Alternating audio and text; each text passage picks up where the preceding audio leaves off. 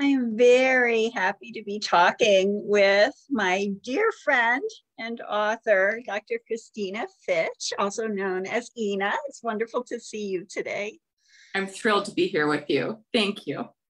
So we are launching your book. Last week we launched When You Give a Woman the World. And I'd love to hear from you what inspired you to write this story that is both your personal story and also a journal to help people capture and share their own stories and write about their travel adventures. What inspired you to do this? Well, I've been traveling for 20 years, and most of it I actually traveled alone as a single woman. And I would write emails or keep travel journals through those 20 years. And I shared a lot of those with friends along the way, including a mentor of mine who's been along the path with me since undergraduate through graduate school, medical school, residency. You know, he's been a really wonderful support. And he said to me, and actually since we've published, several other people have said, didn't I tell you that over the years you should get these published? But, so I heard it from more than one person, I guess. But I think people found them entertaining, you know, little anecdotes or culturally interesting, world expanding. And so that was the inspiration to originally write my own stories. And then, of course, I had this idea in my mind, and then the pandemic came around, and this is certainly a pandemic opus that you helped me with. So appreciative. But the Women's Journal, I felt in some ways that my stories are insufficient, right? They're my experience. I enjoyed them. I learned from them. I grew from them. And other people have equally interesting, world expanding, challenging experiences. And I wanted to support other women who might be considering travel or who have traveled and are trying to make sense or grow from some of their experiences. I wanted them to be supported. And I realized as I did a literature search, if you will, that there's nothing really like this out there. You know, I'm hoping to fill a gap, if you will. I did, one other book that did inspire me was Sand in My Bra, a compilation of women's travel stories. And I did not include my experience when I was in Indonesia reading that book in this travel book, but it was definitely world changing. I remember being up all night laughing my head off. And I thought to myself, I have some stories to share too. So, and one thing I wanted to make sure we talked about is in your bio at the end, it says that you visited 35 countries, which is amazing. And sometimes as a doctor teacher, but always as a student of culture and spirituality. Oh, so I'm curious so sometimes you write in the book about they are in a professional capacity, right? To learn, to research, to support, to help people in that country. And I love that balance of, okay, you're going there to help and to learn from the people that you are visiting. What inspired all of this? We grew up in the same town. We grew up in Avon, Connecticut. And I'm curious, like, what had you open up to wanting to go and explore so much of the world in your life? Oh, wow. I think I have it in my blood. I can say that much. Many people look at me and they don't know what my background is kind of culturally or ethnically. And my mother's side, I'm Japanese and Portuguese. On my father's, I'm Irish, English, and Dutch. And if you think about all of those people, I guess the Japanese were somewhat isolationists, but the rest were quite world travelers. And just in the last couple generations, I have several aunties who were world travelers when that wasn't the cool thing to do. And, they were going with other women travelers. So they inspired me. Their stories growing up, my Aunt Leela would bring me rocks from Mount Vesuvius and, coins from different countries. But also like my Portuguese ancestors, they traveled from the Azores all the way to Hawaii.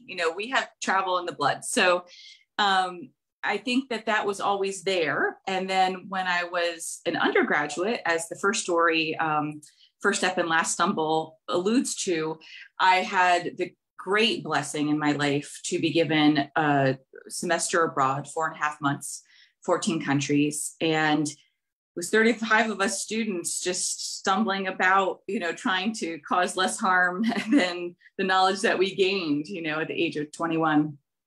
And I was bitten by the travel bug, and happily the profession I chose, I've really been able to integrate my public health degree, my medical degree, my certificate in tropical medicine, and, go to other countries, teach, learn, have other people come to this country and support them in that. Mm. And I love your stories in the book because they're so entertaining, right? You are there often for a very specific, serious, thing to be doing, right? To take as a doctor in these spaces. And you bring such funny anecdotes, and as well as this real openness to seeing the spirituality in a place. And so it's such a lovely combination of things that you're bringing. You are also asking questions that people can, maybe if we look at a couple of the prompts, is there one that you'd want to share the most from the book? I think the elephant blessings. Have you ever tried something new that was scary or way out of your realm of daily living? How did you overcome your fear, and how did you get the most out of your experience? I think that's something that everyone can relate to, whether they've traveled globally or not. Have you had embarrassing experiences? How did you keep your sense of humor and dignity? So when you travel, that adventure, because travel is always adventure, no matter if you plan it to be or not, you will be stretched. And I think that's one of the reasons why I wanted people to reflect on it, because if you just have the experience and don't take the time to get the most out of it, you've actually lost half the value of the travel, in my humble opinion. Mm-hmm, mm-hmm.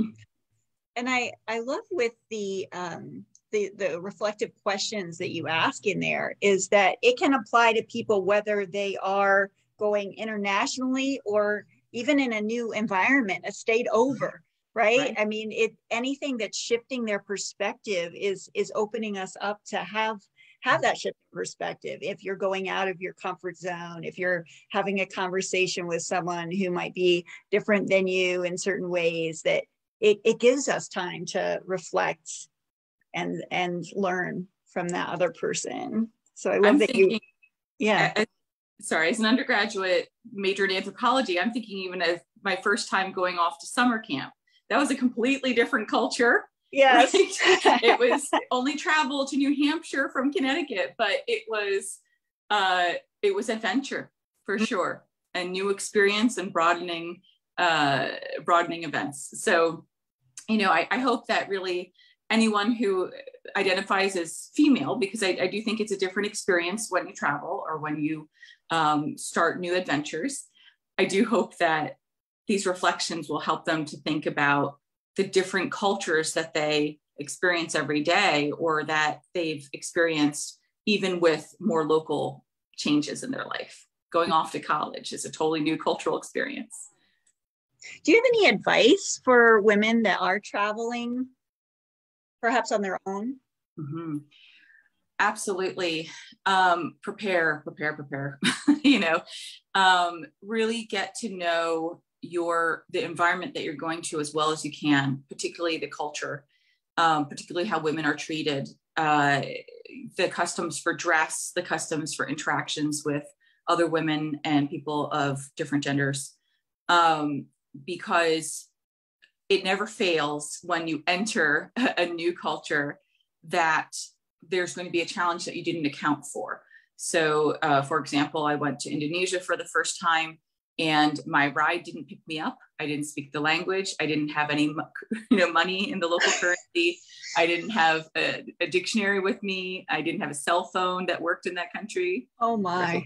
Right. So thankfully, I had the phone number of the person who was supposed to pick me up and my major contact. And I knew that women in this Muslim country approached women only. And so I went to a woman and I said, do you speak English? And when she didn't, I said, English, can you get me to someone who speaks English?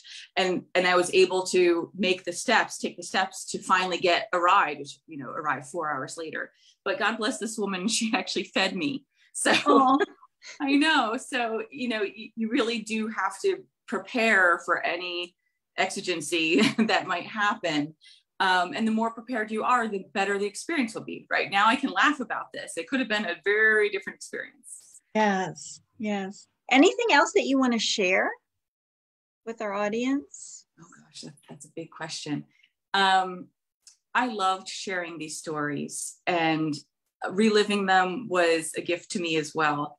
I hope the reason why I got this book out in the world, and why I thank you for helping me to do that, and our whole wonderful Green Heart Living team, and Green Heart Publishing team, is because I wanted some good to come of it. I wanted women to feel empowered, to be entertained, but also to expand their worlds. And so my big hope is that good will come of this, positivity will grow. And I would love to hear from anyone who, would like to share their experience. Thank you so much for taking the time to talk with us today. It was so lovely to see you. It's my pleasure. Thank you. Take care.